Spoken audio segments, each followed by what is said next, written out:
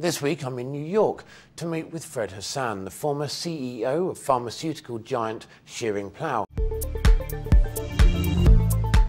There must have been internal conflict when you first took over at Schering-Plough. There are people who immediately see you as somebody who might not be very good for their own careers. Some of them might become active resistors, and those are easier to deal with.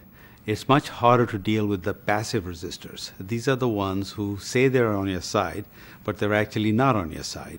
And you don't know about them until a lot later. To watch this program in full and many more, register now at meettheboss.tv.